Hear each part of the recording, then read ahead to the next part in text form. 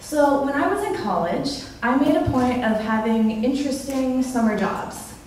Because you could go work in an office somewhere, but that's pretty boring. I found this website called coolworks.com, and I did cool things. I had a summer where I worked on a horse ranch in Colorado, I worked at Yellowstone National Park, and then one summer, I worked at this remote fishing lodge in Alaska.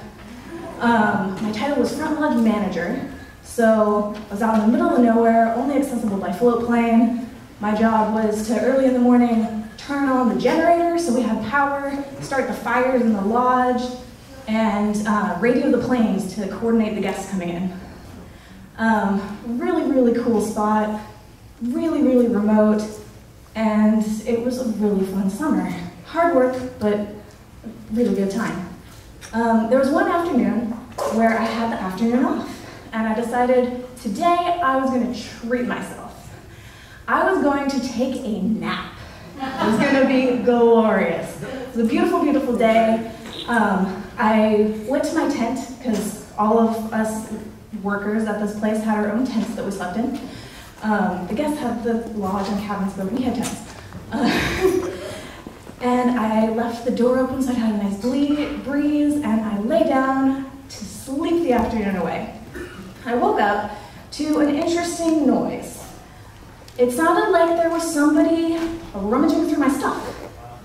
Now, you get some weird people who live out in the middle of nowhere, Alaska, but it seems like basic common decency that you would not exactly knock, but like say knock knock before coming into someone else's tent. So I open my eyes and look over to see who this rude person is coming into my tent without asking, and realize there's a very good reason that this person did not knock. It was not a person, it was a bear. There was a juvenile black bear in my tent with me. So I was still a little groggy, I've just woken up. My first thought is, this sucks. This is the closest I'm ever going to be to a bear, and I cannot take a picture because my camera is on the other side of the bear. I can't get it. I woke up a little more and realized that's not what I should be thinking about right now. I should be thinking about the fact there is a bear in my tent with me. This is probably dangerous.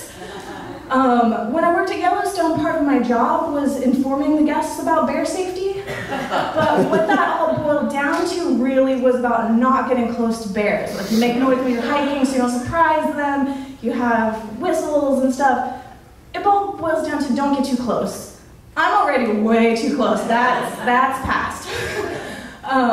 So crap, what do I do? I could just lay here and play dead, but what if he finishes nosing my bag and starts nosing me? That seems like it could go badly. So I think what I need to do, I need to make myself look big, and I need to be scary, I need to make noise. So the first thing I thought of as I sat up, I said, "Hi, bear!" And it actually worked. He ran away. So I immediately got up and zipped my tent closed. I realized that's not gonna really do too much if he decides he actually wants to come back in. So I gathered up anything with smells, realized it'd been really dumb of me to have like my toothpaste and deodorant in the tent. You know, you're not supposed to do that. Gathered that all up, went into the lodge with its really thick log cabin walls that no bears could hope to get into. And, you know, told all my coworkers, and they laughed and laughed and laughed. And they called me "she who sleeps with bears" for the rest of this.